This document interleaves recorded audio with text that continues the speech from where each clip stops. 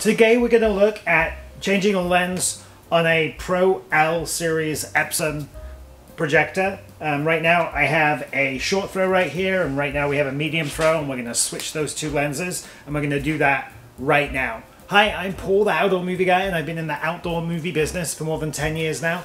Before that I was in information technology. If you have any questions about projectors, outdoor movies, or technology, definitely put them in the comments below. Hey, so we're actually going to switch out our standard throw lens to one of our short throw lenses, and I'm going to show you how to do that really quickly. First thing we're going to do is we're going to make sure we can take the lens the cover off right here. It slides forwards and pops out. On the top there's a lock to this side, release to this side. We're just pinching, we're putting the hand under here just to support the lens. We're pinching, we're taking it to the release. And there we go. If you do have the lens cap, this is the time to put it on. This lens is actually recessed, so we're not as worried. I'm going to just put it down straight there, and then we're going to put in the other lens. And take the back cap off. And the front cap off. Again, if I had gloves, I would be putting gloves on right now, but I'm going to be real careful. I'm going to have my hand underneath, and I'm matching up the electronics here with the electronics there, making sure I get it in the right hole, supporting it in, pushing it all the way back. Now I feel it's in there, I squeeze, and it's locked into place.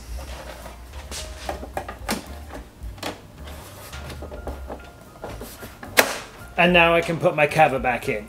So when you're using a short throw lens like this, you can be a lot closer to the screen.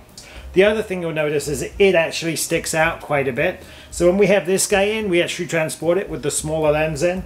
But if we're trying to use the short throw, that's going to be transported in its own box. We're going to switch these lenses out one more time. There we go. Again, my hand is going underneath. If I had gloves, this is exactly when I would use them. I'm releasing the lens, and I'm going to put it straight back on the cap right here.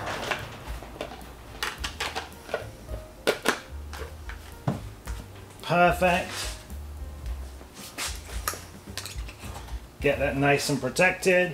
If we look in right here, you're going to see there is actually two different connections right there. There's one that's slightly bigger and one that's smaller.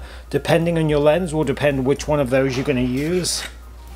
If we look at the lens that I have right here, you can see it's the slightly larger one. So when I place that in, I need to make sure it matches with the top, which we're going to do one more time. I've got my hand under the lens supporting it.